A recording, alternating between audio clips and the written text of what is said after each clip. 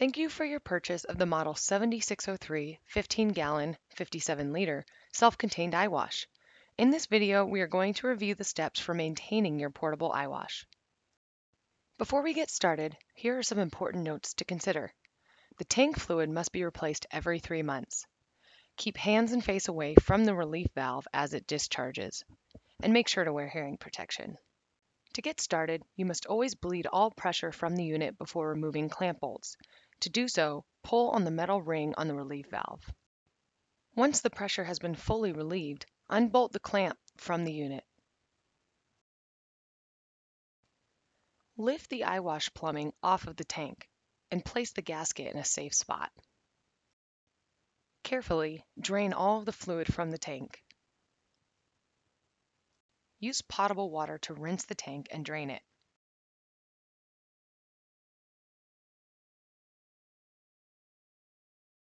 Apply a small bead of Dow Corning 832 sealant around the threaded end of the dip tube, approximately at the second thread from the end.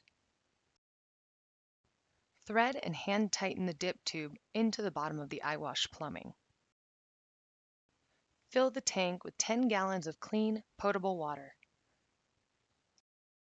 Then add the supplied sterile bacteriostatic preservative, model 9082, as directed.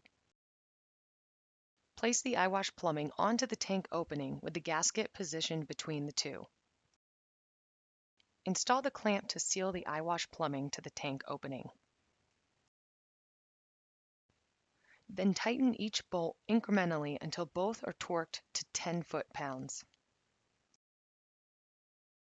Insert the provided cotter pins through the holes in the clamp bolts.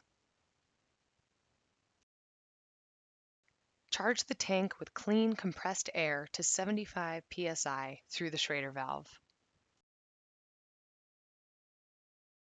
Your portable eye wash is once again ready for use.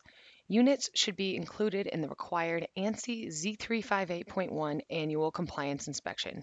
For additional information, visit hosco.com.